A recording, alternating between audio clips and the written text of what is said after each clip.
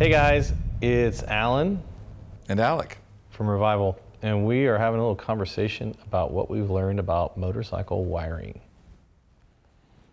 It's true. It's true.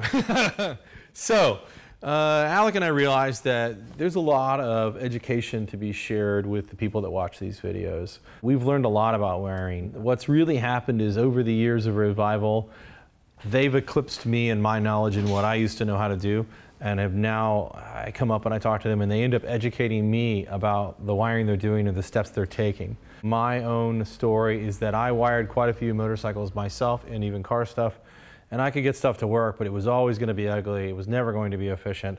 And I was still using old school technology, and I mean stuff I bought from AutoZone and using fuses and fuse blocks that were universal and some really crappy materials. And what's happened in the genesis of Revival is that we've discovered things like the Moto Gadget line that everybody knows we sell. We've discovered much better wiring materials, much better connections, even better zip ties. And what Alec and I wanted to do is kind of have a conversation where we share some of that with you. So first thing I would ask, what happened when you started learning about wiring? Were you intimidated? You know, I wasn't in the world of making custom wiring harnesses or, you know, you know, it was more of using stock things or upgrades here and there, you know, as far as components, electrical components, but not actual wiring and wires themselves and lube. So you might have to like hook up a new horn or put in some headlights or maybe a relay for a radio or new something. Charging system, maybe stuff like that. A new alternator. Yeah, just exactly. Plugged in, right. You know, nothing to the effect that we do now. So yeah, when I first came in, that was one of the things that you were like, how do you feel about wiring? Because we do a lot of it. We do a lot of it, and I'm like, yeah, it sounds great. And in my head, I'm like, shit. That sounds kind of great. And then you've soaked it up from multiple people that were more experienced with it. Absolutely. But also we've just been kind of learning in a co-op experience. So versus then, which was what, 5-6 years ago, how do you feel about when you're going to wire a motorcycle now? Even the most like the most complex fuel injected bikes we do. I feel good about it. I look forward to it. It's kind of like a meditative, therapeutic thing.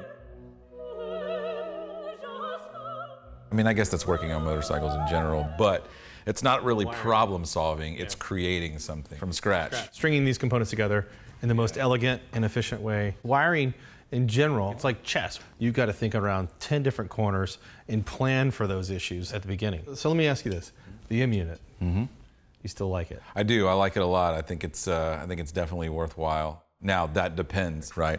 Something like this, for example, this was getting all the bells and whistles, you know, lights, turn signals, horn. I mean, we're refinishing the frame. We can put new mounting points in, but I mean like going backwards. So if you just wanted to put bar and turn signals like these on, right? You don't really necessarily need a new wiring harness, right? Because if your bike is already reliable and your charging system works and all your lights are pretty good, you might just want to wire in a new bar and turn signal. Well, you don't need an M unit for that. No. Right? And people don't realize we sell M units, but that's only for people that really need to just reassess the entire redesign thing. Yeah, you don't, I mean, in my opinion, you know, if you're building something super minimal like a chopper or a cafe racer, or just something that has a headlight and a tail light, like you don't really need the M unit because you're overdoing it, right? But even then, like break down simplistically from your perspective, if you're going to put a bar and turn signal, what is it you know now that you didn't know years ago regarding the wiring and how that's going to come? That is a lot more simpler than I thought. Right. Especially now, of course, we can get into LEDs versus incandescent bulbs and resistors and all that stuff because, as people probably know, you want to put LED turn signals on your bike and your bike's not set up for it, they blink fast, right? Because of how the controller works. Exactly. The relay. You know, if you want to do something as simple as upgrading your lighting, you may not need to rewire your whole motorcycle, but there's still some subtleties to doing that. Then we get into charging systems. So obviously you've got multiple components of a charging system. You've got a battery, you've got a regulator rectifier, and you've got either an alternator or generator. And how those three components work together to make sure the battery is charged, to make sure that the alternator is charging, and then of course the regulator rectifier that is taking that energy and turning it into something that's useful for the battery and also turning it off and on as needed. What you've learned about that is modern components are better. One of the things that I tell people is like, you know, you don't have to fight your charging system, like, especially on an old bike, like, and now they make so many upgrades for it, so many good, reliable things that are. Well, when I think about it, I think about the hours I spent with a multimeter trying to check the charging system at idle and at rev, and not even really knowing if I was getting it right or if it was within spec. My Moto Guzzi specifically, that old Magneti Marelli charging system never worked right, and my battery was always dead. Those are notorious for that. Yeah, and I was leaving things on a battery tender for a reason now in hindsight. I had a giant battery, and if that was charged up, I could ride it for hours. Right, but if it wasn't charged up, I was dead in the water because the charging system was so weak. And then you get into other issues with old wiring systems, and that is they've started to wear because of where they attach to a frame or different components. There's other things to deal with, which is you'll end up with a short because of where the wiring has rubbed onto a different component, and that needs to be traced back and figured out. You'll blow a fuse. Is it the plug? Is it the wire? Is it the component? You have to figure out which one it is of the three.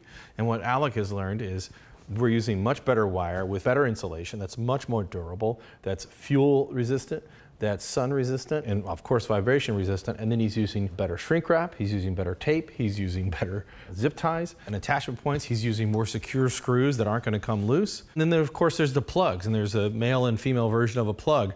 Plugs are a lot better than they were 20, 30 years ago. Yeah, even the connectors that we use are made for withstanding heat and voltage. We're talking about a couple dollars to really upgrade it. Now it's going to be completely waterproof, so condensation, all the other things aren't going to matter so much, and it's going to last a lot longer.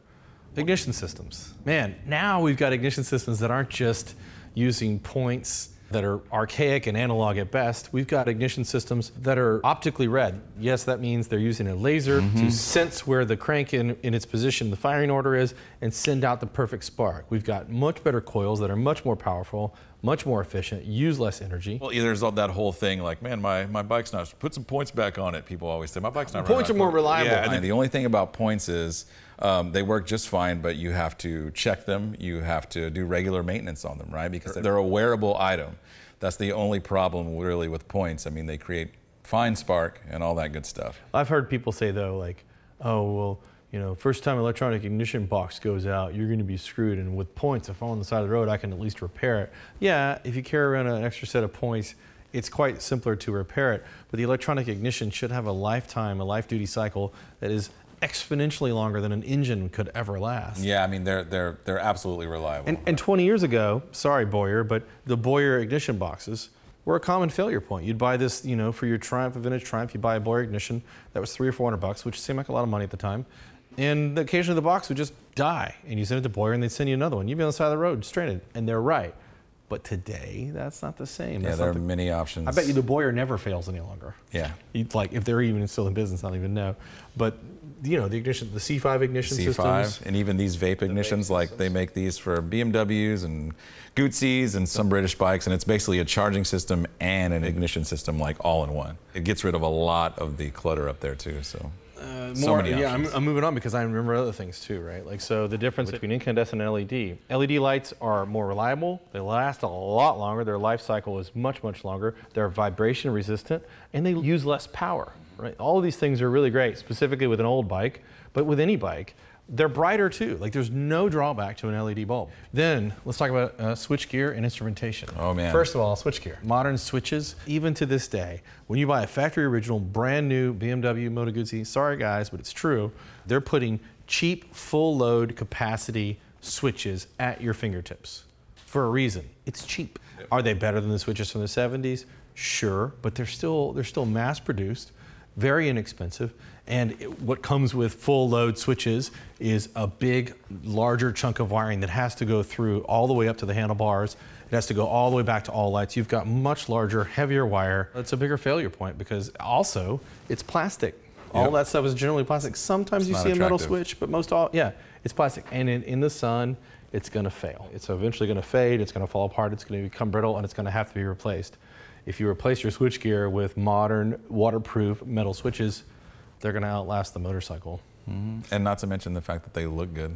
And they look cool, and they feel cool. Yeah, and if you're going to, you know, build something custom or make it cool, like those are the first things that people want to get rid of, right? All the bulky stuff at the bars, and go with something smaller and better. Instrumentation, right? Modern gauges. Man. Why are modern gauges better? That's a long conversation in and of itself. They have a lot more functions on them, for one. Oh, that's one. Especially on a vintage bike. I mean, you've got, depending on what your bike can do, but oil pressure, oil temperature. You know, tell you the temperature outside. Yeah, ambient temperature, you know, peak voltage, low voltage, you know, it gives you warning lights. And these are all things that they do with old bikes. all the capabilities of these new gauges are, in some ways, they surpass like what the bike can even do. It'll take a deep dive to explain the complexities of upgrading instrumentation, but instrumentation is an important part. You know, we'll get deeper into what to look out for or what you want to do as far as completely rewiring your motorcycle. And even if you don't want to completely rewire your motorcycle, maybe you just want to add some things here or there, get rid of some stuff, you know. There are definitely some do's and don'ts and the right way to do things. Now, of course, we're always learning, right? So what I know today, I may know a lot more about it tomorrow or next year, but the knowledge that we have now is, you know, better than we've ever had. And the understanding of how everything should work and I already said do's and don'ts, but even the shortcuts or things to look out for, because if there is one thing that I've learned from doing wiring, like you covered a second ago, is thinking 10 steps ahead, because if you don't, you just kind of got to start all over. It's just kind of like a chain reaction of things, you know. The point of what we're talking about here is we're about to break down into smaller edible chunks of wiring and upgrading the wiring system on your bike. We're going to teach you how to troubleshoot wiring problems with your bike. We're going to teach you about modern components and what to use. We're going to teach you about modern materials. We're going to teach you about modern switchgear. We're going to teach you about modern instrumentation. We're going to teach you about modern lighting. And we're just going to teach you how to be better at understanding what's making this motorcycle work and where electricity flows all throughout the entire machine. Stay tuned. Now's the time of video where most people ask for money or donations or whatever. I'm not going to ask you for that. What I'm going to say to you is, if you want to see more videos and you want to learn more of what we've learned, and you want to see a deep dive into a lot of these topics, go to our website and buy something. We sell everything from motorcycle gear, helmets, motorcycle parts, specialized tools. We sell lots of things, and they've all taken us years to figure out what the best stuff is, and we figured it out. So go to revivalcycles.com. There's some really good stuff there. Everything from like kick-ass hand grips from Posh to Radiance LED lighting and everything in between. We want to teach you what we know, but this stuff takes time and it takes real effort to make these videos and make them good for you guys. So go support us by helping yourself to the cool stuff you already need. And it helps us because we make a little bit of profit and then we can justify doing more videos. Thanks for your support.